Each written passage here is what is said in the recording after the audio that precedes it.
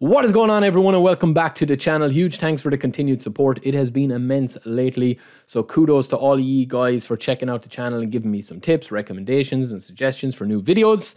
I hope you guys are well wherever and whatever you are doing while watching this video. I hope you guys are well. So we're going to get into this video now, which is basically going to be taking a look at one of the most, I think, underutilized parts of Dream Team so far. And this is something that a lot of my club veterans and guys that have played PES throughout the years, for years, will know about. You know, it's having certain players that have certain abilities that can come on, that can make a huge difference to your squad, right? If people are looking to get tips and tricks and how to get the edge online, to give yourself the best advantage to be able to compete and dominate online, off the pitch, right? You need to have your team set up right. You need to have all your manager stuff. We've covered form, we've covered player form arrows, we've covered, you know, whether a player has good form or bad form or how you predict that. We've covered, you know, linking up your manager with your players and your play style and your squad and setting advanced tactics and defensive and offensive tactics and sub-tactics and all that sort of stuff, right? What I haven't covered yet and what I'm going to cover in this video, I think is massively important to eFootball. And that is players with the super sub play style, right? Or the player card. It's a special trait that they have. The same way as some defenders might have interception, some players have a super sub player skill that when they come on off the bench at certain periods throughout the game, they will get a boost to their overall abilities, basically, right?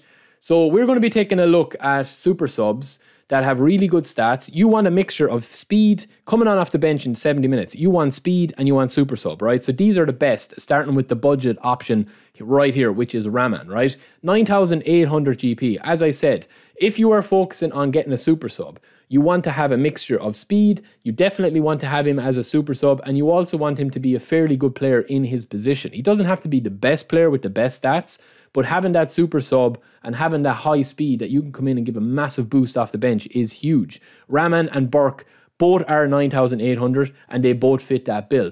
Burke will obviously fit in with a younger squad, 24 years and under, with a manager. He's also got long range shooting, 82 speed, 81 acceleration. Both check all boxes here for what you want in a super sub. So if you're in the 80th minute and you're down 2-1 and you want a fresh injection of pace, Burke coming on is going to give you a huge injection of pace and a huge injection to his abilities that will be able to make a difference for you. Next up, we've got this guy, Onyekuru. 13,000 GP, he's 24 and under as well, so he fits in with a young manager. And again, we're looking at the stats as I mentioned again. He's got super sub, he's got 81 speed, 83 acceleration, 73 dribbling. He's going to be an impact player. So he's a huge, huge impact player for 13,000 GP. Next up, we have Atal. Now, this guy is actually a right back, and he gets on simply because you want to get to shore up your defense. You know, your right back and your left back, depending on how your play style is, you are going to be bombing up and down the right or left flank. Sometimes your players might need a little bit of a break. This guy can play anywhere on the right flank or on the left flank, and he is a beast for 14k. Dan James, right? Obviously plays for Leeds. Really, really fast. One of the fastest players in the game. His base level card, 86 acceleration. He's not going to get out sprinted to anything pretty much. He's also got 75 stamina. He can play all down the left side or the right side. And he has got super sub as well. He's a brilliant impact player. Huge thanks to a few boys that gave me the suggestion on him. And this guy, Tete. So I've seen a couple of guys on Twitter talking about this guy. I tried him out. He's actually in my second squad now. 26,000 GP.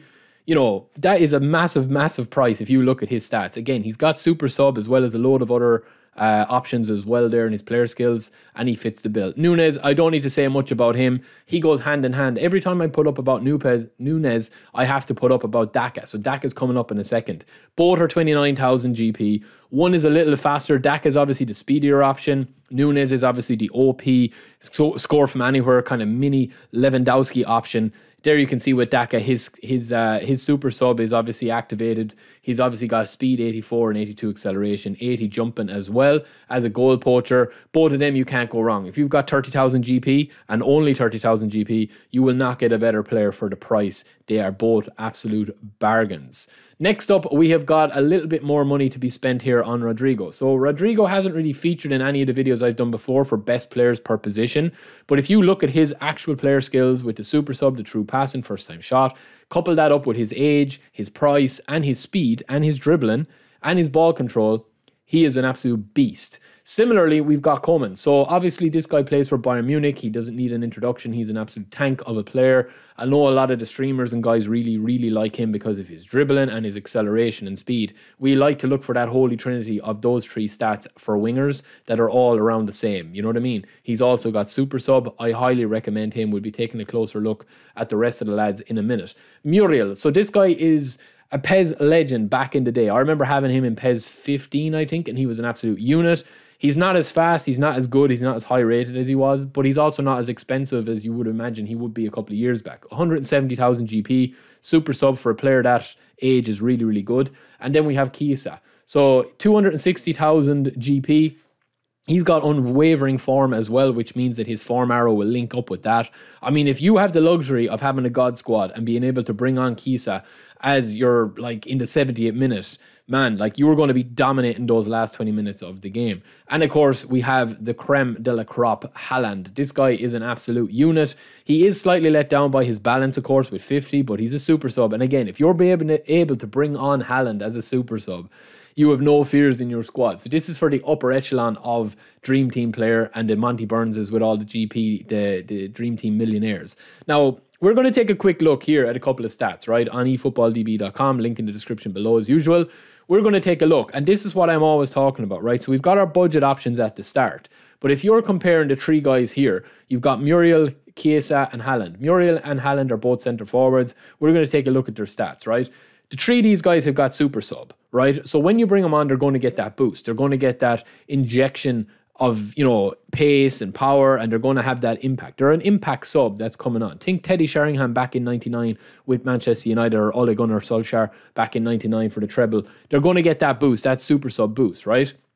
If we're just playing around here with a couple of bits and pieces, depending on how you guys train these players up, having a super sub that is fast and that is mobile and that is effective, that you can bring on, they can be hugely impactful, right? Because you're thinking about it, you're playing, you know, 70, 75 minutes, you might be in a tough game, and then you're able to bring on somebody that's going to have a massive impact on your team. If you can bring on multiple super subs, it's going to lift the entire team, you're going to get a massive boost, and you'll feel that as well, even if it's a placebo effect, that you'll think, right, I can make a difference here with any of these lads. So that is it, lads, a short enough video. Let me know if it helped you out anymore. As I said before, super sub, you know, speed, dribbling, whatever position that they want to be in, it makes a huge difference to have a super sub. I think these are the best super subs and the most OP super subs. There are more in the game. You can check them out on eFootballDB, as well as check them out individually in the game. But that is it for me. I'll be back with a couple of videos quite soon. In the meantime, hope you're enjoying the channel. Peace.